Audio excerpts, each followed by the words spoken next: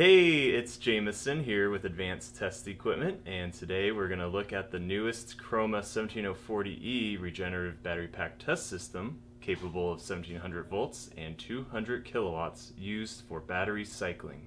Let's check it out.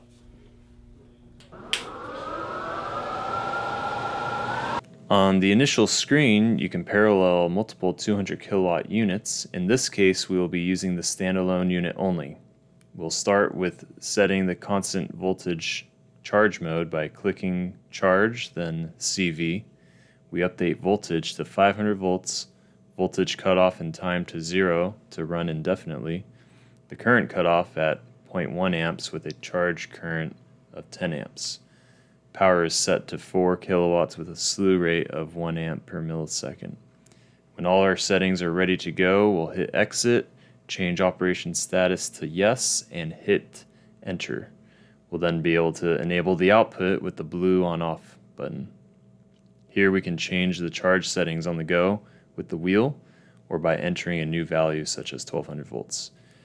No current or power is present as we currently have an open circuit on the output. To use the 17040E to discharge a battery in constant current mode, you push discharge, then CC. Now you adjust parameters starting with the current, which we set to 10 amps, cutoff voltage at 350 volts, which is the voltage level at which current will stop being drawn. Time is left at 0 to run indefinitely, and we'll have no cutoff current for this demo. And we're running at 1200 volts as well as 4 kilowatts. Lastly, slew rate is set to 1 amp per millisecond. Exit, then turn the knob to yes, then enter. Output is enabled with the on-off switch again.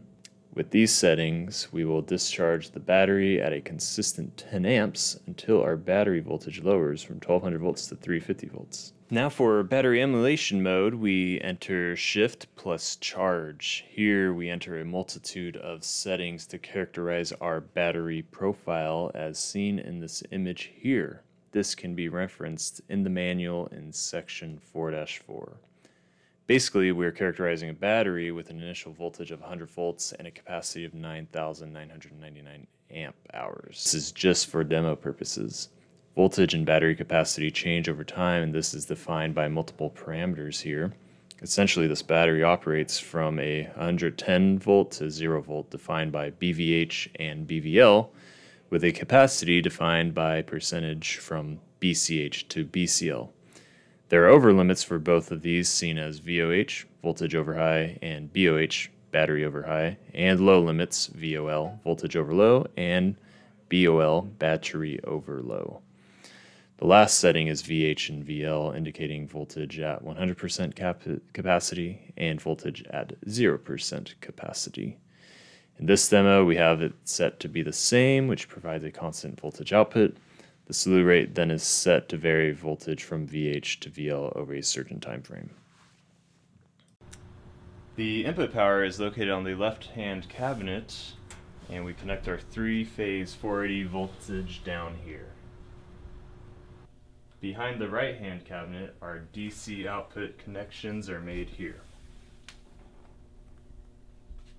Thank you for watching our demo on the Chroma 17040E battery cycler. If you have any questions or comments, please leave them below or feel free to reach out to us at atecorp.com.